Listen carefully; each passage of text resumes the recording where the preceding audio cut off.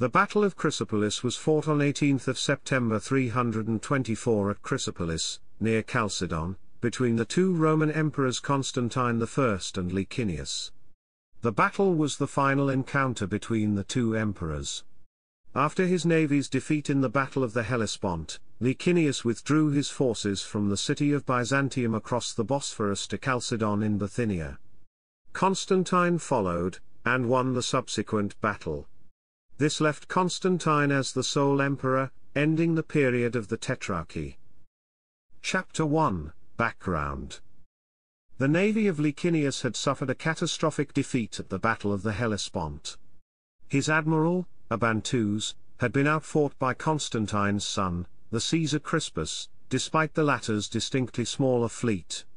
Following this naval victory, Constantine crossed over to Asia Minor.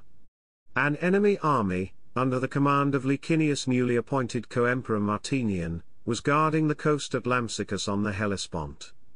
Constantine had a flotilla of light transports built on the Bosphorus, allowing him to avoid that army when crossing into Asia Minor. Following the destruction of his naval forces, Licinius evacuated the garrison of Byzantium, which joined his main army in Chalcedon on the Asiatic shore of the Bosphorus.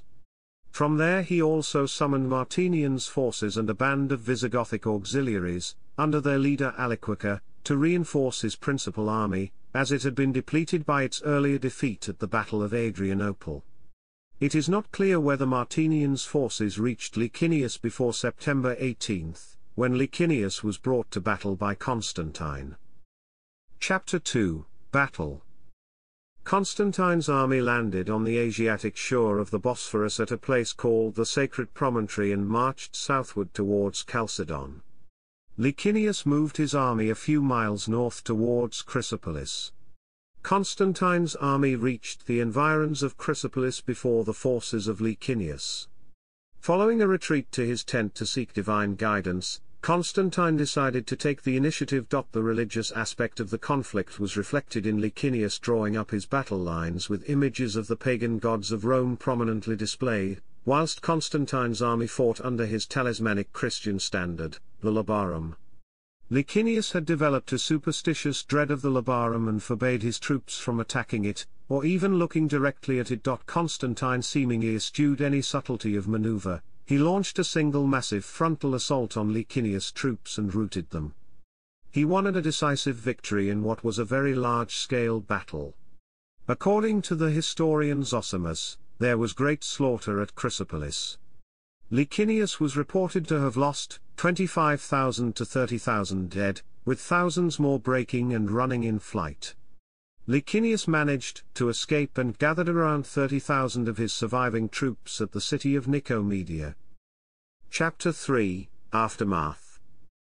Recognizing that his surviving forces in Nicomedia could not stand against Constantine's victorious army, Licinius was persuaded to throw himself on the mercy of his enemy. Constantia, Constantine's half-sister and Licinius' wife, acted as intermediary.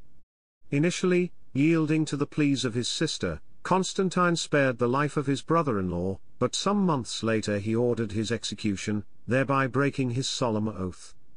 This occurred because Licinius was suspected of treasonable actions, and the army command pressed for his execution.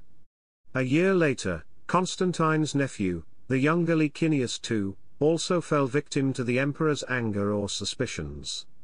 He was executed in 326 and had his name expunged from official inscriptions. In defeating his last foe, Licinius, Constantine became the sole emperor of the Roman Empire, the first such since the elevation of Maximian to the status of Augustus by Diocletian in April 286.